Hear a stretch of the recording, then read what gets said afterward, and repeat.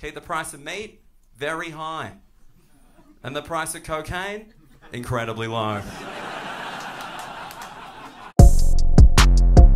One of the things that I really appreciate about living in the UK is that living here has taught me that this body type is okay.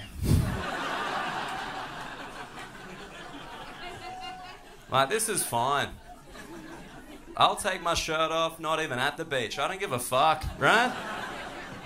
I feel good, because I know in Australia, this is unacceptable. I'm too thin. That's not even a problem in the UK. People are just like, yeah, you're thin. We get it. Stop bragging, right? There's just different expectations. Because I don't know if you've met Australian people, but I think the defining characteristic of Australians is we are just massive for no reason. Seriously, in Australia, you see accountants walking around with shoulders and you're like, why? What do you need those things for?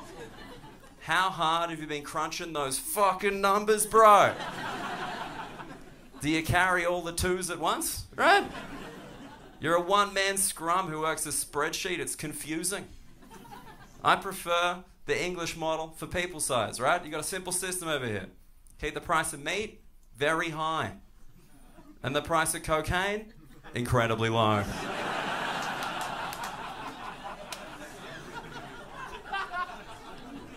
Keeps people thin. That way you can fit more people on the train, right? Good system. Good system. It's like, I don't think she's going to make it. Nah, fuck it. Give her a couple of lines. She'll squeeze in. She's getting home on time tonight. And no need for a seat. She's found the energy to stand, right? She'll be all right. She'll make it.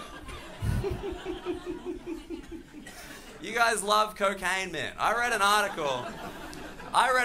Apparently London does more cocaine than Berlin, Amsterdam, and Barcelona combined. And I mean, that makes sense, because if I'm paying this much rent, I want to be awake in my apartment for as long as possible.